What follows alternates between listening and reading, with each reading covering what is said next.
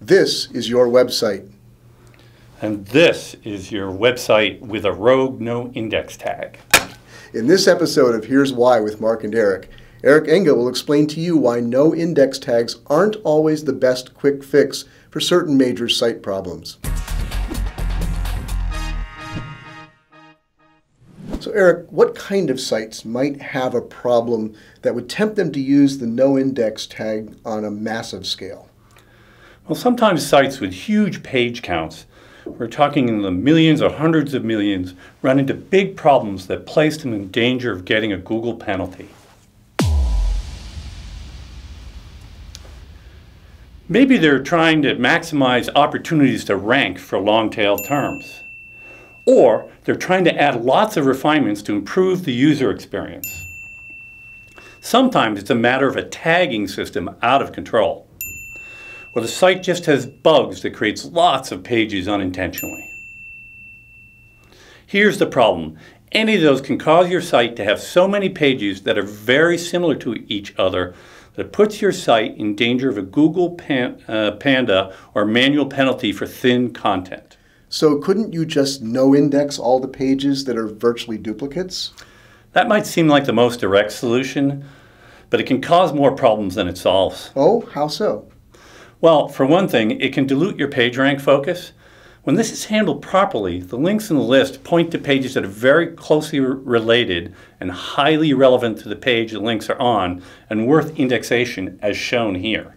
Now, chances are that every page of your site is going to have some links that point to your home page, your About Us page, your Contact Us page, a privacy policy, and other less topically focused pages such as those. Don't get me wrong, those are an important part of your site structure, so having them there is a good thing. Problem starts when some of the links in the product list are pages that are not worthy of being indexed. You can solve the penalty-related problems with the NoIndex tag, but you end up wasting some of that PageRank. Here's an example page to illustrate that problem. In this example, 20% of our topically relevant links to key money pages are pointing to a NoIndex page. This PageRank is basically completely wasted. Why? Let's take a look at what happens on a NoIndexed page. Some of the PageRank is consumed by the NoIndex page itself, and even though the NoIndex page will pass the rest of that PageRank to other pages via links, the great majority of those links are going to pages which are not your money pages, as shown in the previous example. Another problem is you may be passing your PageRank into Never Never Land. Wasting the PageRank from topically relevant links to key money pages is bad enough, but it's not the only problem. On very large sites, you can have a situation where Google does not crawl your entire site as shown here. As shown in this image, Google reaches the point where the crawling stops. It simply has decided that there are too many pages on it for it to go any further.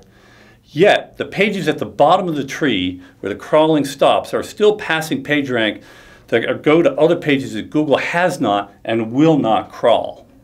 That PageRank is effectively passed into Never Never Land, and it's wasted as well. A third problem with just using the NoIndex tag to solve these problems is that it can chew up your crawl bandwidth.